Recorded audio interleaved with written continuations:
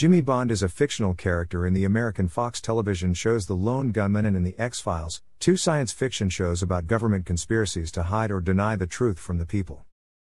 Portrayed by American actor Stephen Snedden, Jimmy was a main character in the first and only season of The Lone Gunmen and made one appearance in The X-Files.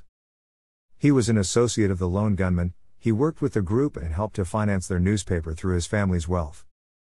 In contrast to the cynical, intellectual, world-weary gunman, Jimmy is portrayed as a somewhat naive, idealistic all-American man wanting to make a difference. Though his lack of book smarts and occasional clumsiness exasperates the gunman at first, he eventually proves himself useful by offering an outsider's perspective on certain cases, and remains dedicated to the gunmen even after their death. He is also known for his mostly unrequited love for the gunman's chief competitor and sometimes collaborator, Eva Del Harlow. His fate after the gunman's funeral in the X-Files episode, Jump the Shark, is unknown. The Lone Gunmen first encountered Jimmy while pursuing a lead in the death of a well-known hacker. They find him on a football field coaching a practice game of American football with a twist: the entire team is blind. The Lone Gunmen believe that Jimmy's charity organization is a front for arms dealers, and they had first thought Jimmy was the mastermind, thinking that James Bond was an obvious pseudonym. However, after speaking to him they realized their mistake. Jimmy is a charming, idealistic young man with no clue as to where his patronage really comes from. After they solved the case of the death of the hacker, Jimmy decided he would like to help the Lone Gunmen and paid for the copies of the latest issue of the Lone Gunmen that they could not afford to retrieve from the printers. Jimmy truly believed in the work the Lone Gunmen were doing in searching for and printing the truth. He loved the three conspiracy theorists, though he annoyed them when he was a bit slow to pick up on things. When the Lone Gunmen were searching for a water-powered car in a disused military bunker, they appeared to become trapped beneath a pile of reinforced concrete when these bunkers were blown up. Jimmy wouldn't listen to reason from Eve and kept trying to sledgehammer his way down through a demolished missile silo to reach the Lone Gunmen.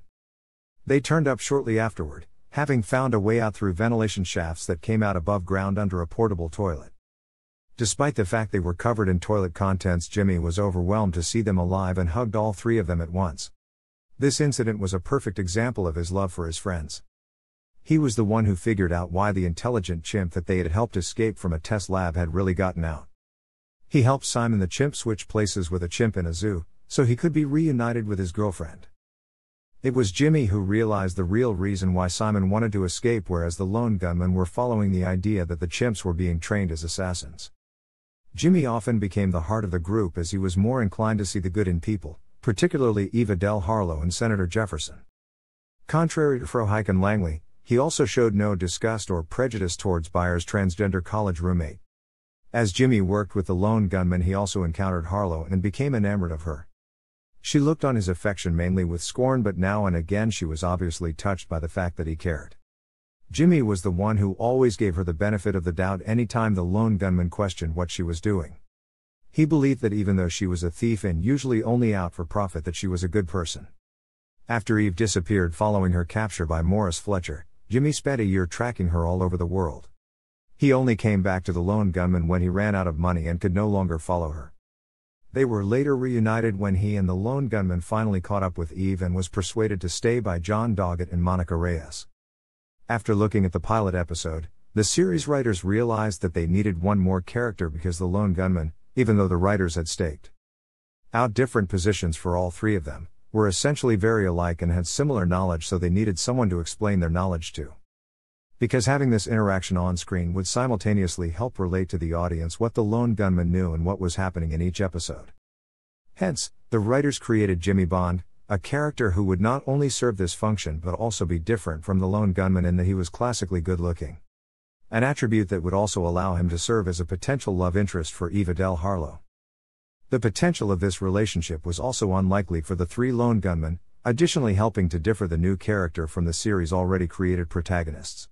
Actor Stephen Snedden was subsequently cast in the role. He was at first unsure of what reactions his work on the character would invoke, because the role was slightly absurd, but he nevertheless went ahead with filming Bond, Jimmy Bond, accepting the situation and hoping that everyone would like his performance. Even though he knew he would return in other episodes, many members of the production crew were under the erroneous impression that he was only a guest star in this single episode. Consequently, even after this episode was filmed, The actor was approached by several of the crew who voiced their appreciation of his character but were acting like it would be unlikely that they would see him again, since they believed it would be. Thanks for watching.